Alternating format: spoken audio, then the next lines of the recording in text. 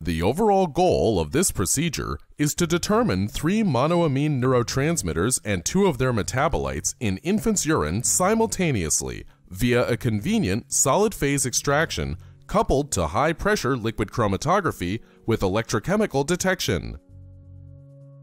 This method can pre-treat and determine unstable target compounds in a complex sample with easy operation in a short time.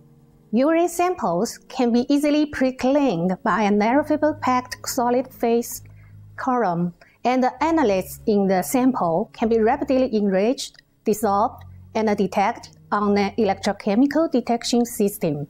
We first had the idea for this method when we realized that extraction and analysis of catecholamine neurotransmitters in biological fluids is critical in assessing nervous system function and related diseases.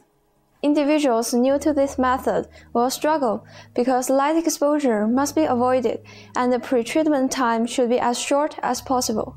Demonstrating the procedure will be Lanlan Wei and Xuejun, 2 PhD students from my laboratory.